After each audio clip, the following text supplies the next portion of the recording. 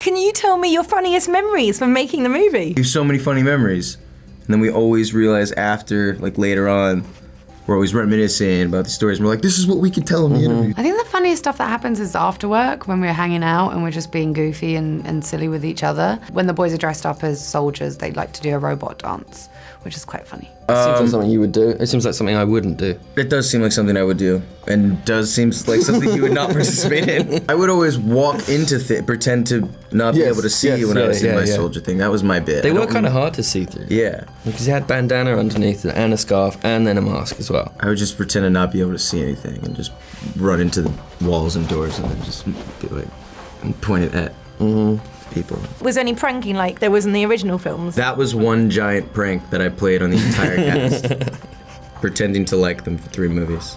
Oh, it's that all whole over. bond, the friendship, all the memories. It's the biggest prank. None of you even realize yet. But I'm so close to finally completing the prank. And was it emotional, like knowing it was the last film and what happened to your character? We were kind of exhausted with it. My final scene was a huge night shoot until like 6 in the morning, and I had to get a plane the next morning.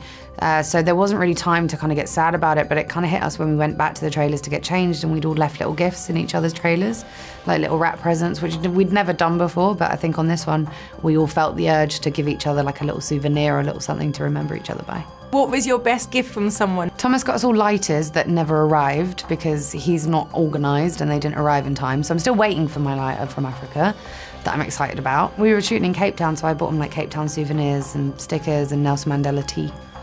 Thomas is forgetting that I got us band t-shirts.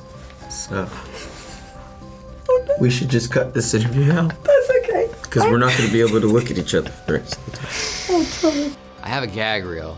It's probably about 11 minutes. It shows a lot of fun times. But I don't know, every day there's always laughs to be had.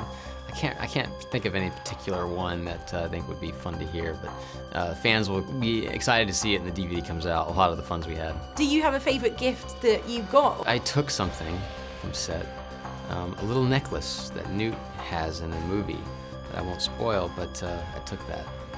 And it's a cool little, you know, something that Thomas Brodie-Sangster himself kind of wrote in his hand. So it's nice to have, and don't tell anyone.